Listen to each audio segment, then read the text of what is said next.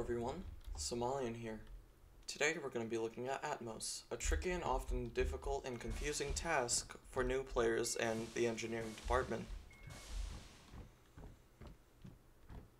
Alright, so let's go into Atmos and let's get to know our gases, which are all too important. Starting off from down here, we have nitrogen, or N2. It's a relatively useless gas. It's good for stifling fires and making up about 80% of the station's atmosphere. Then we have oxygen, or O2. This is a very important gas, providing oxygen for all the humans, pets, and lizards on board the station. All aboard the station need at least 16 kPa of oxygen to be able to live and breathe. This gas can be also useful for bringing air back into a previously spaced room. Next up, we have the air canister. The air canister contains the air that everyone breathes on board the station. It can be thought of as watered down oxygen, with nitrogen being the water. Then, we have carbon dioxide, or CO2.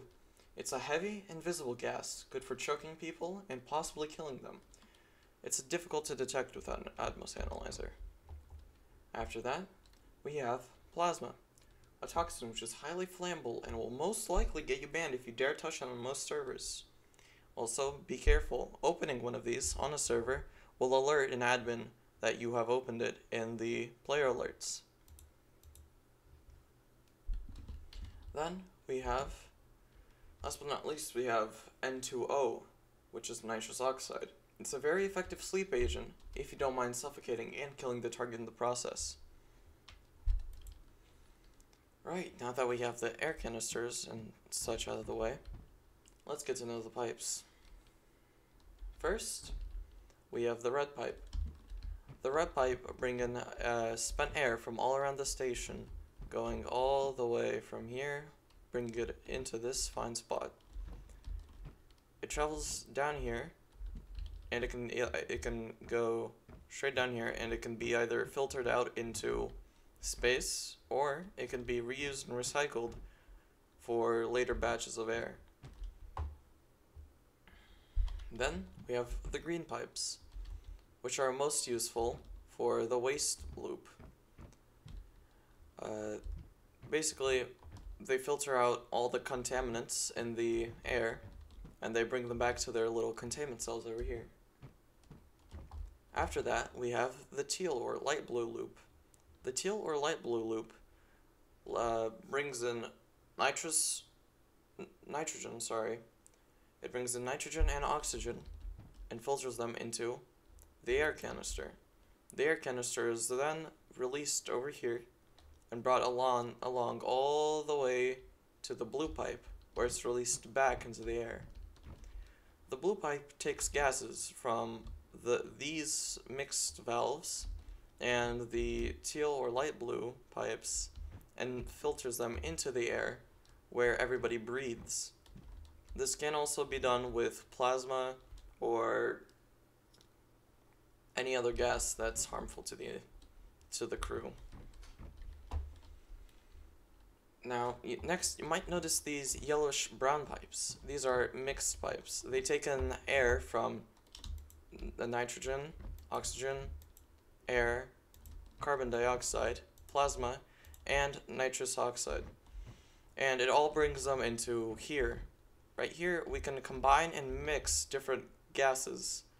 And later on, if you want to, or if you want to try, you can even release these back into the air where everybody breathes. So basically, it's just like a sandbox for mixing gases and testing out what does what. However, be advised that if you do make something that can actually be very deadly or harmful to the crew and release it back into the air, you can be punished and maybe even banned for doing so. Now, let's learn how to set up Atmos so that it takes stuff out of the air and lets new air into the station. So, as we already know,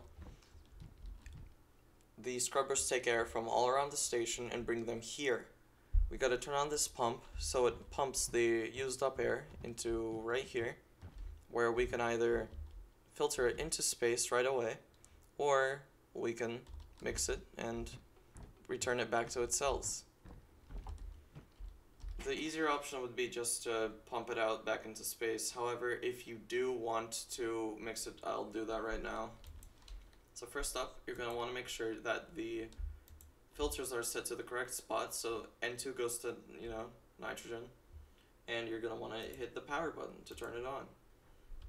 And you're basically going to want to do this for every single one. Make sure oxygen is connected to O2, CO2 is connected to carbon dioxide, plasma to plasma, and nitrous oxide to nitrous oxide.